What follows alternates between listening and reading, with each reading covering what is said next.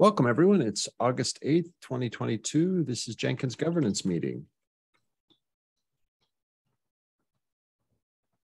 And thanks for being here. Topics I've got on the agenda include news, action items, Blue Ocean admonition, CDF interactions. We'd had that in a past session, our CDF topics, let's call it that. And forums and community topics. Anything else that needs to be added to the agenda? Maybe the website? Oh, yes, that's a good question. Okay, Jenkins.io website. All right, good. Anything else? Maybe it makes sense to discuss GSOC, but on the other hand, it's too early. Okay, so Google Summer of Code. And so we include the topic, Oleg, and then you can decide as we get there if what level you want to discuss it at. Any other topics? No. Okay. All right, so let's go up to the top then and take on the news first. So the next long-term support release will release 2 days from now, Wednesday, the 10th of August, thanks to Alex Brandes as the release lead. Not seen any negative feedback or any comments on the release candidate. In addition, we've got the next baseline selected, 2.361.1 will be released September the 7th. It will require Java 11 or Java 17. No more Java 8 support. Thanks to Chris Stern as the release lead. Chris is a Google Summer of Code mentor who is being actively involved in other areas. This is his first opportunity as a release lead for a Jenkins release. Other item was we had Southern California Linux Expo. I gathered 40 plus email addresses of people that may want to help Jenkins. I'm going to try and experiment there by sending them a personal email, inviting them to help and see if they'll interact. I don't know what the results will be. We'll see. And then last time, Basil, you had noted progress on the Jakarta mail migration. Anything additional you want to highlight there? Oh, I see your mic's unmuted, but I'm not hearing anything, Basil. Okay, I see a shake of head no, so we'll leave it as is for now. And if there's a topic, you can message us in the chat. Great, thank you. All right, then open action items. We've got one that I actually completed. The blog post for She Code Africa is done now. The others I haven't completed, and it's going to be several weeks still before I get to them. Gavin, we did have one for you on create a funding proposal for the Blue Ocean admonition, but I think we're settled with that already. Are you okay that I just listed that one as done? Well, I didn't know we were actually going ahead with that. Oh, good. Okay. So, right. So I had just put a note in the last meeting. Yeah, I didn't actually watch the video. Okay. No problem. Are you okay with the Blue Ocean admonition that we currently have? Sorry, Oleg, what did you say? Yeah, I was just wondering, is this proposal on the mailing list or where? Because I haven't seen it. I haven't done anything yet. It was I sent an email to Mark saying I'm thinking about doing this, and then all of a sudden lots of things happened, and I'm like, cool. I think the existing improvements to the Jenkins.io pages are definitely a step in the right direction. If I had my way, I'd rip the entire thing out. I want it gone, but I think what is there is probably better or closer to good enough for now. But I do think, based on the fact that we have money and that we never spend, and it's never going to be handled by volunteers because it's so big, it is something that we should look into. But I don't have the energy to push that proposal right now. Okay, so then I'm gathering that we don't really need to carry forward an action item on that one. Let's we'll look at the Blue Ocean admonitions, some examples. If I wanted, yeah, if I actually wanted to actually hire someone and things like that, I would have put up a bigger post than just a side comment. So Got it. I do think it's worthwhile doing, but not now, not. Yeah. Okay. All right, good. While we're covering things I might have missed, wasn't there an action item for Algolia as well? They're not in this meeting's notes, but we can certainly put it there. It is. It must have been on the forums. It's fine. Yeah. So Mark or Gavin, update the Algolia search configuration. I just went to search for the government notes, so that wouldn't have to be just you typing everything out. And I realized that the search doesn't return anything for governance or nothing useful for governance. Okay. So. Yeah, and again, it's a hint. We've got improvements to be made there. Let me put it into the chat. I'll put the notes. No, I got it. I'm good. Oh, you do? Okay, yeah. Good. All right. It's in my bookmarks. I was just lazy. Got it. Okay. So we do need to take an action. It's tracked as a help desk ticket right now. To remind us that we need to make that. But I think, Gavin, you and I may be the only two people with permissions to do those changes on the Algolia search definition, because we're using their doc search facility. Yeah. Well, I'll follow up. I'll try to make it to one of the docs office hours and follow up. Great, thank you. Anything else on action items? I want to see less Mark in this list. Not so much that Mark's not getting things done, but I don't like the fact that Mark's doing everything. Fair enough. Yep. The Blue Ocean admonition, I'm not sure if I missed this, but is there a canonical example of the current state of Blue Ocean support that I could refer to if people ask? There is actually. We've tried to capture it in this admonition here, and here's what it says. It says Blue Ocean will not receive further functionality updates. Blue Ocean will continue to provide easy to use pipeline visualization, but will not be enhanced further. It will only receive selective updates for significant security issues or functional defects. And then we give some alternatives and some recommendations in the admonition. And then subsections of this admonition are used in other places in the documentation that refer to Blue Ocean. It would be nice to have an anchor here, because it would be super helpful, and maybe also adding it to the plugin documentation. That was my next point. I don't think that it was intentional to omit this from the plugin docs, but if no one is against adding it there as well, I would like to take the action item to put this admonition on the plugin site as well. The same text as you just showed me. I like that. If you're willing to take that action, that'd be great. I think that makes a lot of sense. It's good to have it in the Jenkins.io documentation, even better to put it on the plugins page. Yeah. Yeah, bonus points for updating Docker Hub, because there is a Jenkins CI fault organization Blue Ocean image, which is still being pulled sometimes, and it's way dated. So it would be nice to push the new documentation there, even if you change it manually. Yeah, just for a bit of context while Mark is typing, there was a couple of threads about people having trouble with Blue Ocean, especially after the last update. And I reached out to Mark and say, hey, do you think it's worth me writing up a proposal? Which then triggered all these discussions. But really just I was frustrated that the answer to most of the time when people are like, I'm having trouble with Blue Ocean is, don't use Blue Ocean. It's not being maintained. They're like, well, why didn't you tell me this earlier? And I'm like, I don't know. So yeah, I think any improvements in that regard is good, but I also think the long-term goal is to stop recommending it to people, which is going to be the hard part. Yeah, and that, Gavin, that's a place where I think you and I disagree. I'm not ready to not recommend it to people because we don't have an alternative yet. The pipeline graph visualization is just too weak for the visualization piece.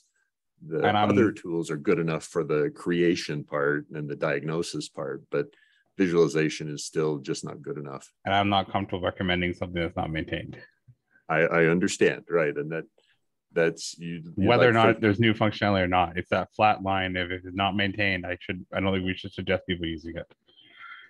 So anyways, but that's another discussion for another day. Right. The point was that this will help a lot in those support requests when people come in and say, hey, this isn't working. We're like, yeah, unfortunately, you're in a weird place. These are your suggested alternatives, and we can leave it at that for now. Agreed. Yeah, so we had long ago on the Docker Hub entry, we had long ago shifted the Jenkins documentation to not refer to this blue ocean image. But that doesn't mean people don't still have references to that image. They do. And so needs a link to the official docs and embed the admonition. Because the official docs no longer, they used to use this custom image. They no longer do that. They use the standard Jenkins image now. Anything else on the blue ocean admonition?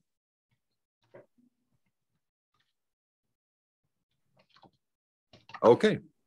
Next then was CDF topics. So Gavin and I were, I think it was Gavin and I were involved in a conversation. Oh no, Tim Jacome and I were involved in a conversation with Fatih about a possible blog post highlighting the contents of the next LTS baseline. And so I took the action item that the DocSig will provide a highlights blog post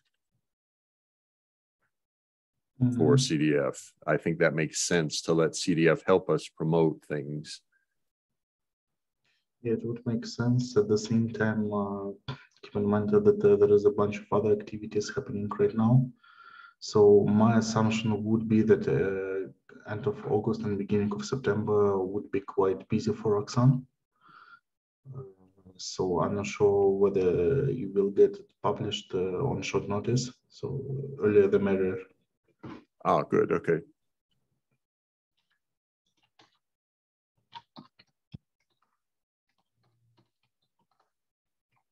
Great.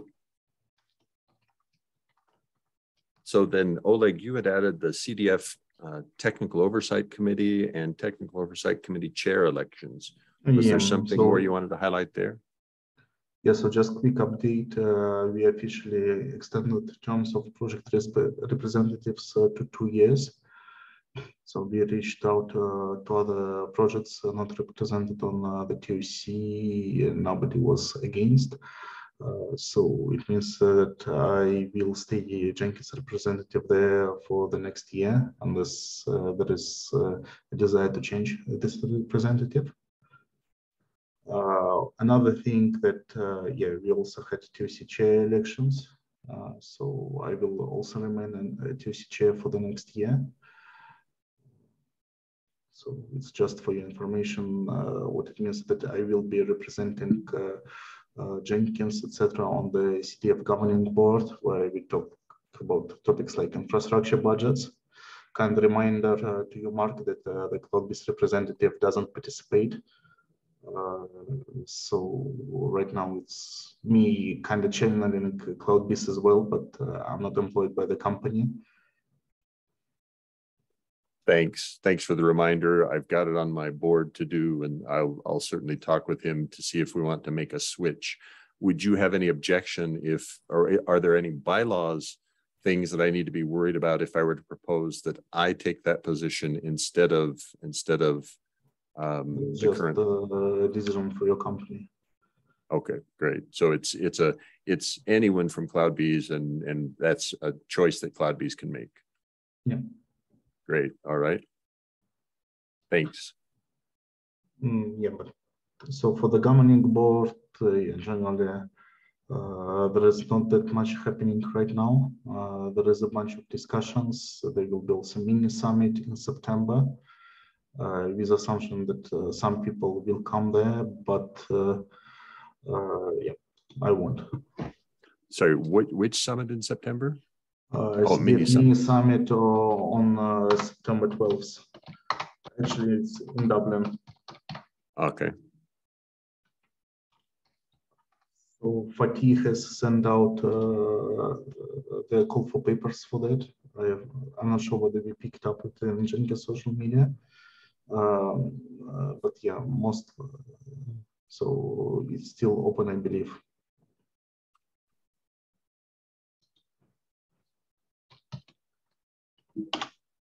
Just a second, I'm looking what is the deadline, but I'm pretty sure it's still open.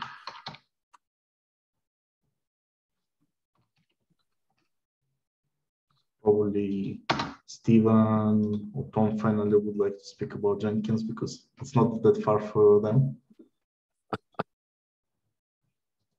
Yeah, I'll have to. I'll do some poking and see. I'm just checking what's the deadline right now. August 10th is the deadline.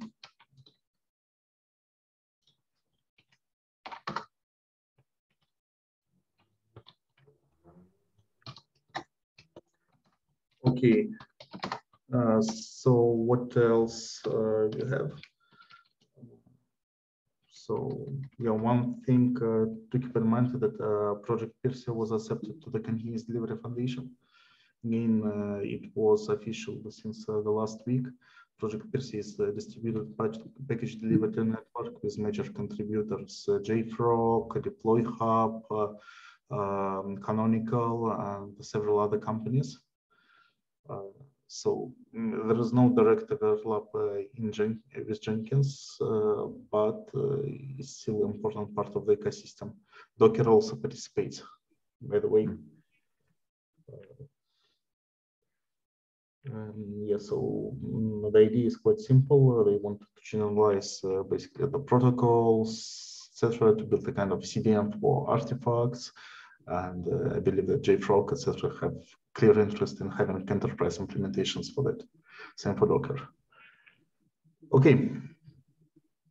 So one thing, so above there is action item for you, Mark, about migrating to Beve.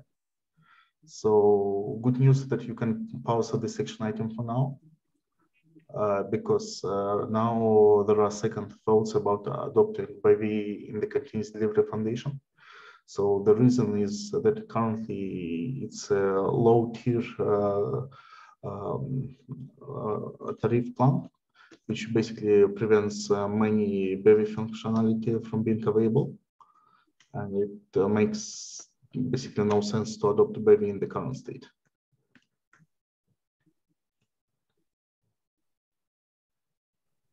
Okay, so we can, so you're okay, it is okay then if we pause that.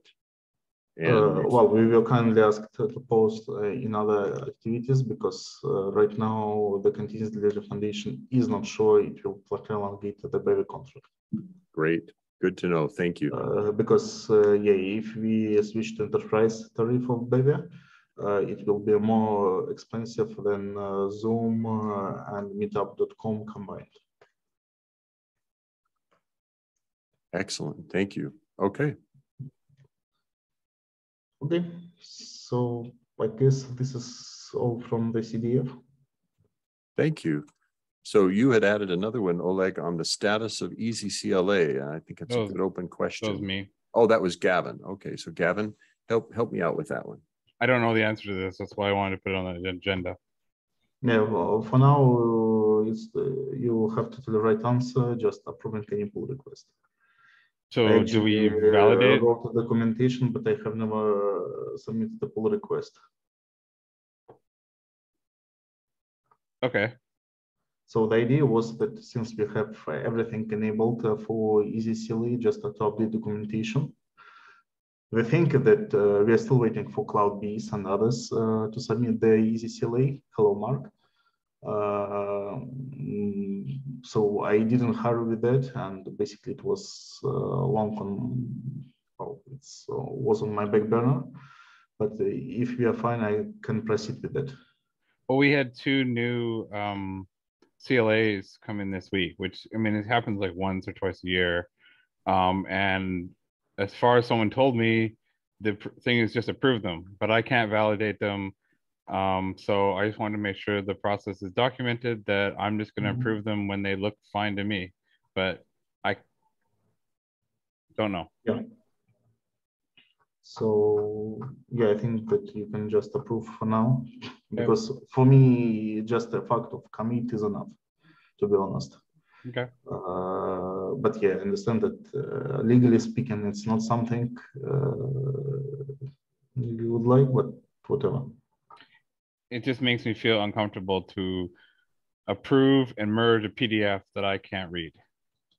So Okay, that's why I can check from my account.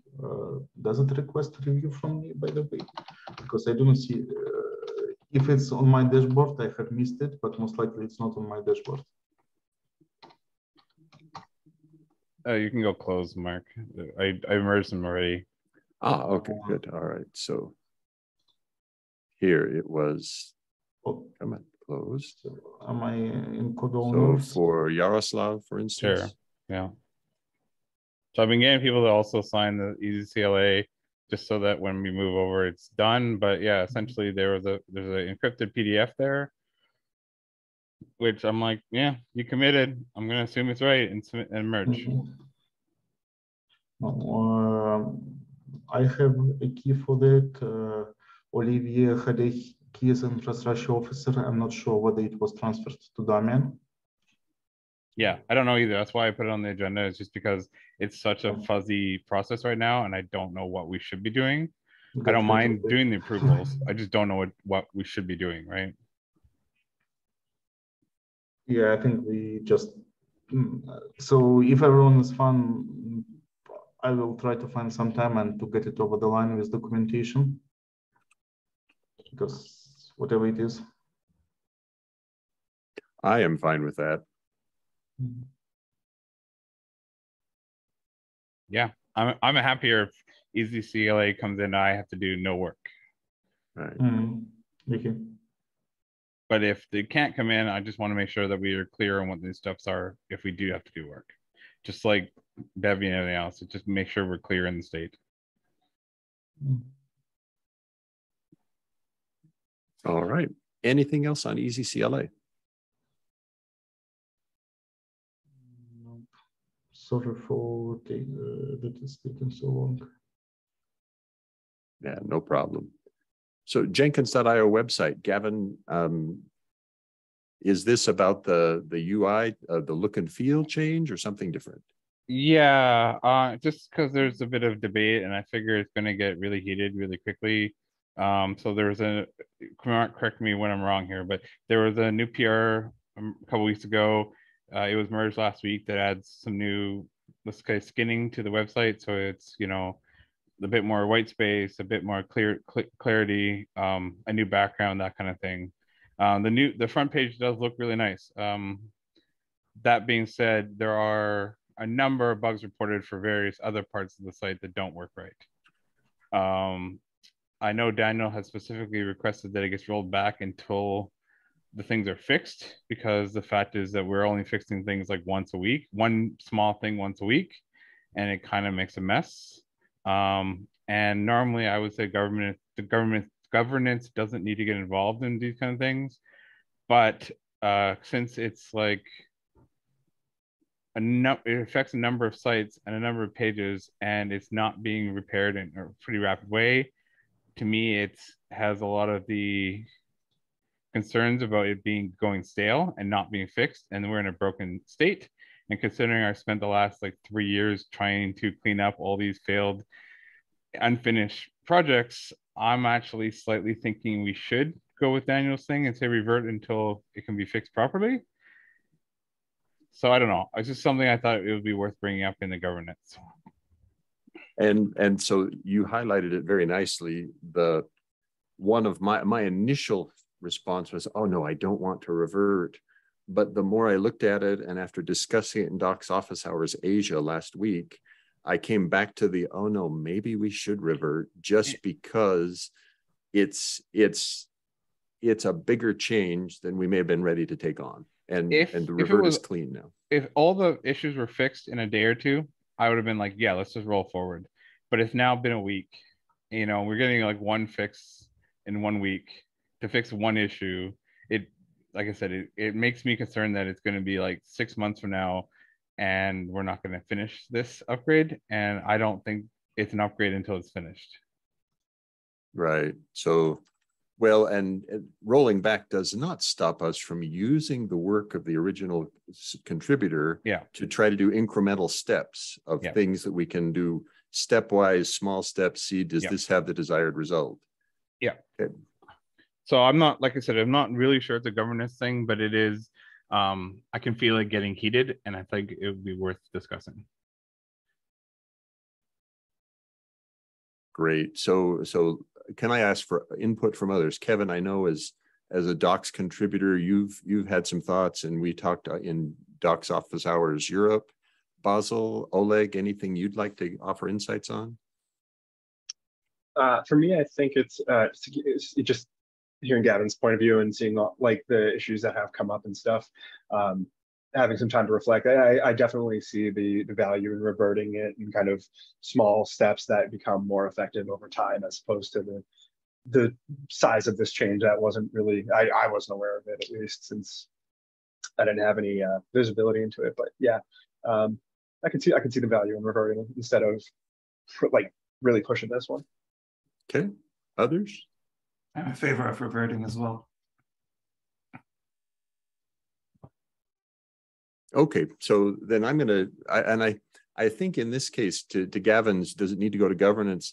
I'm going to kick in I'm the docs officer, and therefore I think I get to arbitrate this one. I'm going to say, yes, we're going to revert and try to bring it forward as a series of small changes later.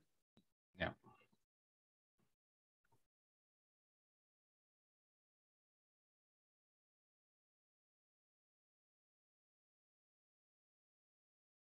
Great, thanks. Okay. Any objections or feeling that that I'm out of line, taking that approach?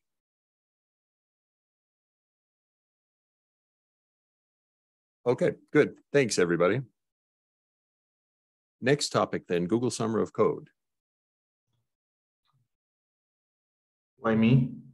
Well, or whoever. Is it, Oleg, you had put it on the topic. The question was there something specific or that you would like? I don't think that I put it there. Oh, okay. Then I will happily take it off because I think it's premature right now.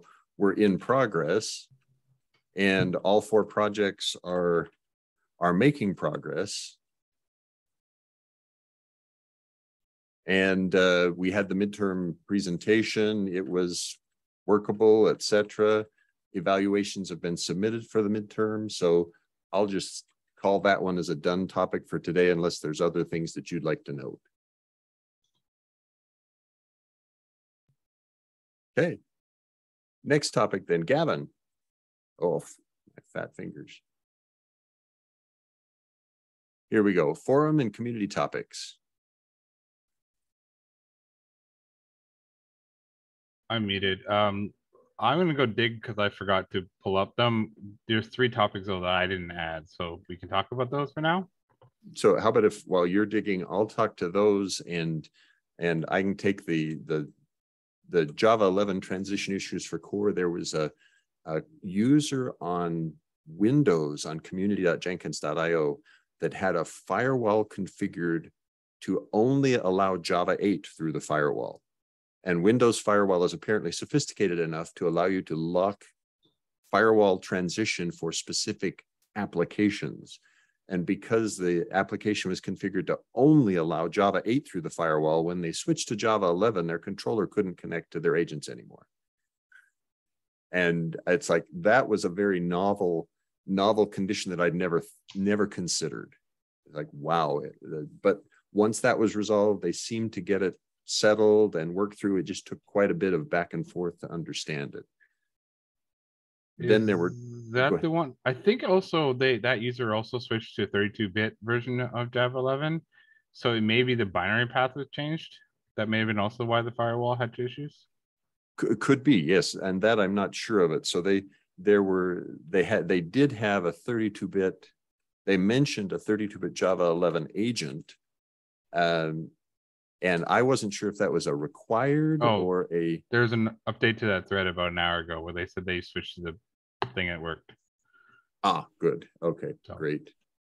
So for me, it was a good story to see, hey, there are some subtleties in this Java 11 transition that are not actually Java 11, but they're just any transition. Had they gone to Java 17, they'd have had the same challenge. Had they all sorts of potential issues there. Then we've had two surprises in the plugin world. We released a host key verification fix, and it relied on OpenSSH version 7.6 and newer. Unfortunately, CentOS 7 and AWS Linux 2 both deliver OpenSSH 7.4, which is too old for what the option these things needed. So we switched some configuration, shipped a new version of the plugin, and think we've got it resolved.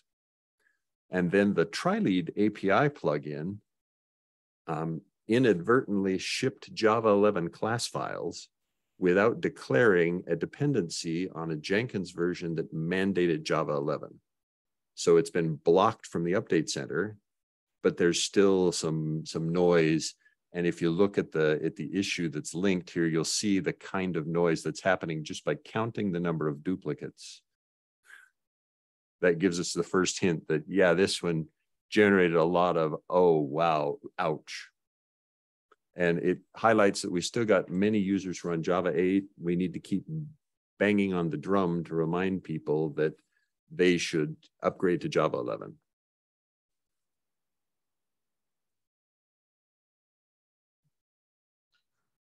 The new LTS release, I guess it's a matter, well, until when we have a new security release, people will be forced to upgrade. They will. They truly will have no choice, right? You've got to upgrade to Java 11 in order to run Jenkins 2.361.1. So yeah. Gavin captured one. This is Gavin, do you want to describe it? Yeah, sure. There's actually, I don't remember a lot about it, but I think this was a licensing one. Yeah. So, Daniel Beck flagged a plugin that was using a non-open source license. According to our agreements, we don't host plugins that don't have open source license. I think this is the case of a plugin using a library that doesn't have it, not the plugin itself. So he submitted a PR to suspend it. We hadn't heard anything back in a week, 2 weeks, 2 weeks now, I think. So we suspended it last week. Great. I think it's a fairly new plugin too, so I don't think it's going to affect a lot of users. There's also my ongoing attempt to get a vendors portal running. Not much progress from the last time, just poking around, trying out a few things, that kind of thing. There's a couple of old threads that are being brought back to life, but didn't really go anywhere. So there is a thread on the forums about a complete Jenkins tutorial. I moved it to the showing off category so people can find it easier. There was a thread about, and I think Mark followed up on it, but how plugins are verified that they're not security holes, which I think is something that we could potentially document better. Mostly it's at your own risk, but it might be better to have an official signing page. And then there is a discussion about communication channels. I'm focusing on that side. I'm focusing on the actual live chat channels. So I've been trying to see if I can get one channel that has IRC, Gitter, and Matrix all in the same room. So more of a test. That way we can kind of merge a bunch of the live chat channels, and then we can start working on figuring out what we want to do for the non-live chat ones.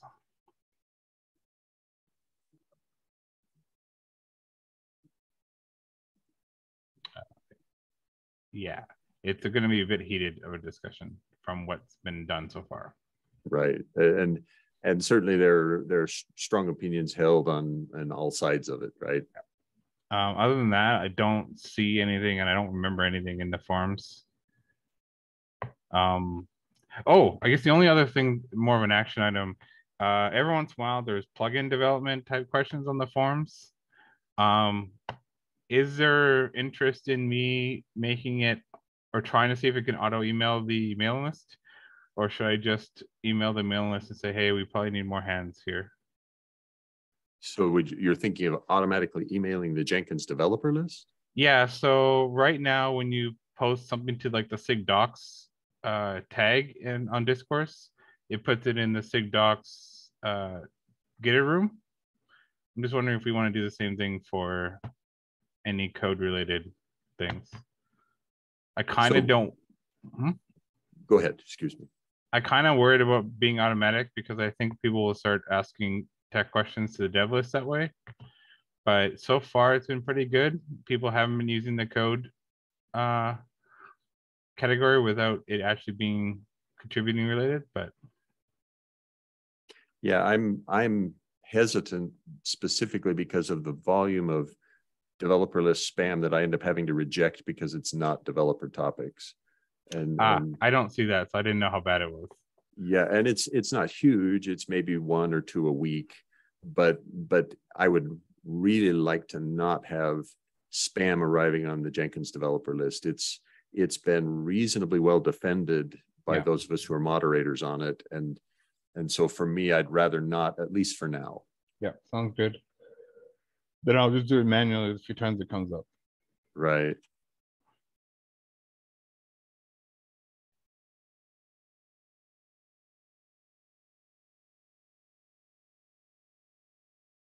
Great. Any other topics that we need to discuss today? The manual approach is a good place to start, because if that works out well, we could then make that automatic, but there's no reason to rush. Sorry, what was the beginning of that sentence?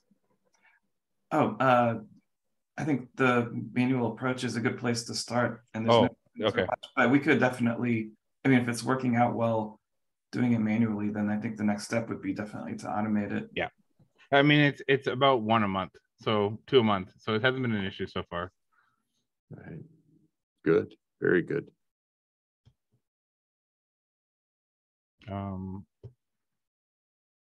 Press wise, I'm wondering if we want to make the press. I get a lot of spam on the press email, which is fine. It's kind of the only real email on the Jenkins site, which is fine. But it's ongoing. I think there's a lot of the press contacts are not really engaged with the project anymore. So it's like KK and R. Tyler and someone else. And I'm wondering if we just want to redirect all those press inquiries to the board and leave it like that.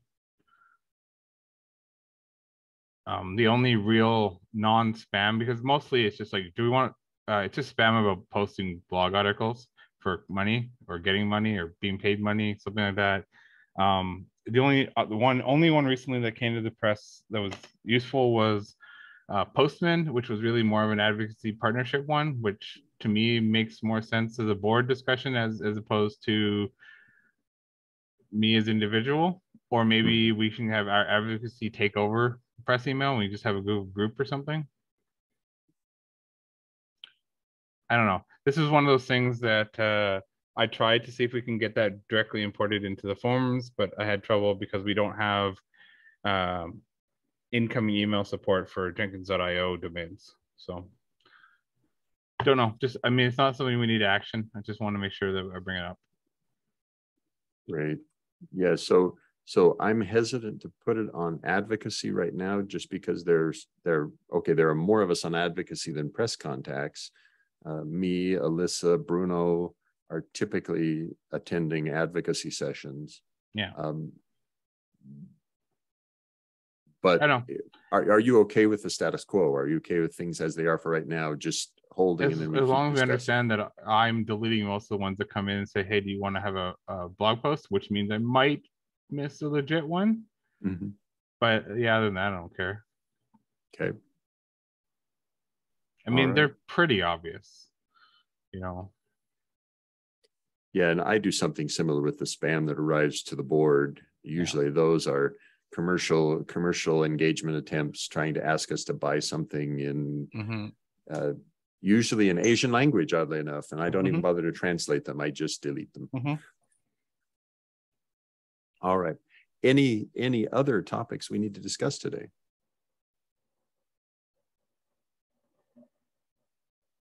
I'm going to get you the link for that Dev 11 one, but otherwise we're good.